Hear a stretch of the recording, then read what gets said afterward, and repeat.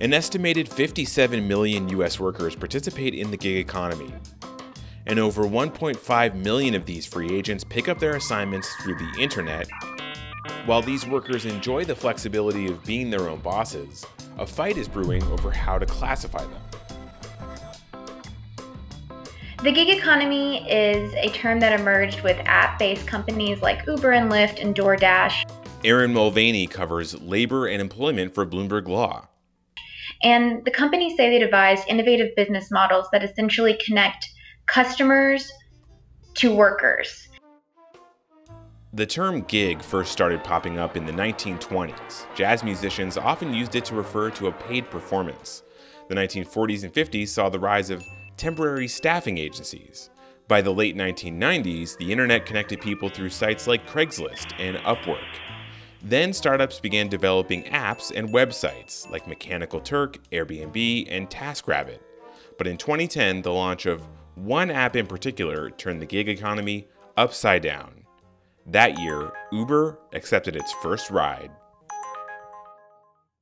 While the online marketplace for connecting workers to gigs has thrived by creating new efficiencies, an issue still to be resolved is how they classify the workers that use them.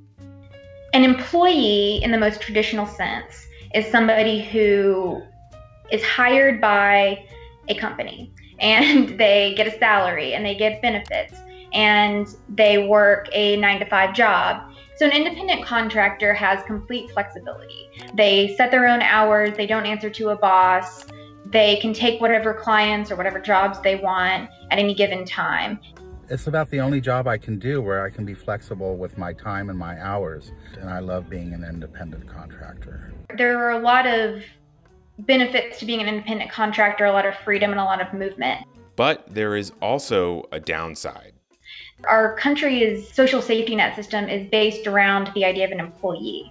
And that means pretty much every kind of benefit, the right to minimum wage, overtime, health care guarantee, the right to file a discrimination lawsuit, the right to form a union. All of those rights are guaranteed to employees and not guaranteed at all to an independent contractor. To ensure workers have access to benefits and to add to their own coffers, state and local governments want these companies that rely on gig economy workers to pay up. States can issue their own laws revolving around tests that determine these lines between who is an independent contractor versus who is an employee. One state leading the charge in changing how companies classify the gig workers using their apps is California. Assembly Bill 5 actually codified a 2018 California Supreme Court decision called Dynamex Operation West. And what the California Supreme Court did in 2018 was create a new test, and it's a rigid standard that lays out 3 specific criteria for a business to follow in order to label its workers as contractors. The A factor is that really is about control and how much control the employer has over the worker. The B standard says that the worker must perform work outside of the ordinary course of business of that business. The C part is also difficult for companies to overcome because it requires the worker to have its own entity and its own business self in order to be considered an independent contractor. The bill was largely successful in accomplishing its main goal of reclassifying rideshare drivers as employees. The app-based companies have responded fiercely to AB 5 with a couple different tactics.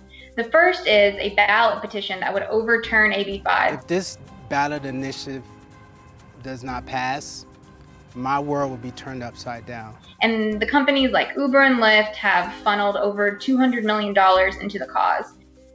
Uber and Postmates have also sued to say the law should not be enforced against them. As the lawsuits pile up, many believe that our system needs a new classification for workers that accounts for new technologies and new ways of finding work. There have been proposals, first by some academics and later adopted by gig economy companies, that would create a third classification of worker. And that is something that has never been in the United States before. Many app-based companies struggle to turn a profit without gig workers on their payroll. That's one reason they support a system that makes benefits portable, staying with the worker regardless of which app the worker used to find the work. Technology and the way people find work continues to evolve, but is still governed by laws created for an earlier era.